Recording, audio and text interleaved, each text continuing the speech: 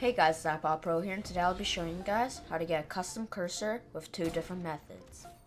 So for the first method, the first thing you'll want to do is go to Control Panel and search up Mouse.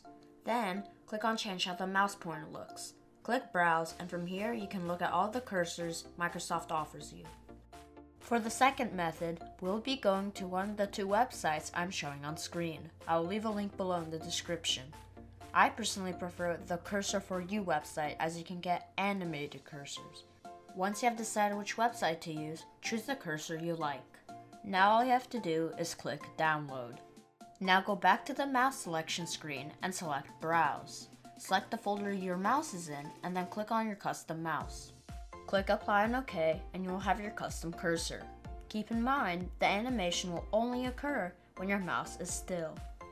I hope you guys enjoyed this video. Make sure to like and subscribe, and I'll see you guys later. Peace.